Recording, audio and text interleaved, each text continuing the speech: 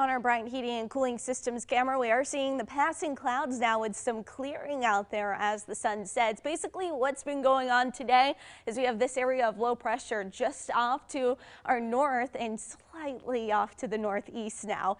Behind that, or associated with that low pressure system, we had that cold front move through, producing those strong and severe thunderstorms earlier today.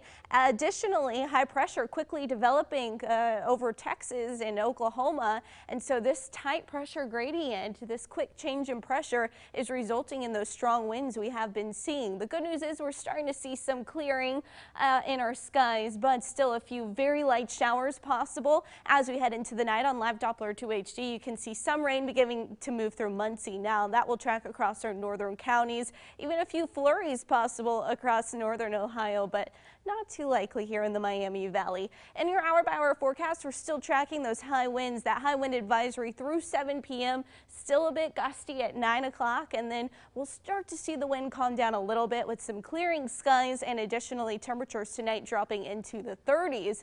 Peak gust today was up to 66 miles per hour, but now we are looking at those winds overnight and into tomorrow being closer to 20 or 30 miles per hour. So factor in that wind chill for tomorrow morning. Well, we are looking at wind chills in the 20s. At 2 a.m. it'll feel like it's 29 degrees. By 7 a.m. tomorrow morning, we're looking at a wind chill of 25 degrees. I mentioned that peak wind gust that was at Dayton International Airport, 66 miles per hour. Bellefontaine at 61 miles per hour. Wright-Patterson Air Force Base 60. Wapakoneta 58, Springfield 57, Northampton 54 miles per hour. So those high winds produced tree damage. Our weather checker Bill Telzero sending in this photo there near Beaver Creek. A big tree limb down right there. So very strong winds. That's the reason we're seeing all those power outages. Additionally, a closer look at our wind gust forecast. There's that low pressure system we're talking about. These are lines of constant pressure. The tighter those lines are together, the stronger our winds are going to be. Notice this low is going to take a north and northeastward track, and so we're going to slowly start to see those lines expand just a bit, and therefore our winds will lighten up. But we're still looking at 20 to 30 mile per hour winds early tomorrow morning, but less winds into the afternoon. Now Monday, our sustained wind will be around 15 miles per hour.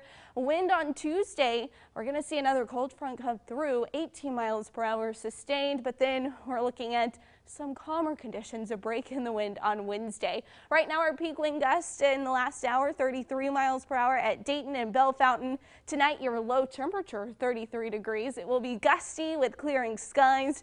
That gust still around 35 miles per hour. But tomorrow, we start to lose the gusts. It'll be sustained around 10 to 20 miles per hour. 49 degrees, your high temperature. In your hour-by-hour forecast, notice we've got some sunshine returning to the Miami Valley.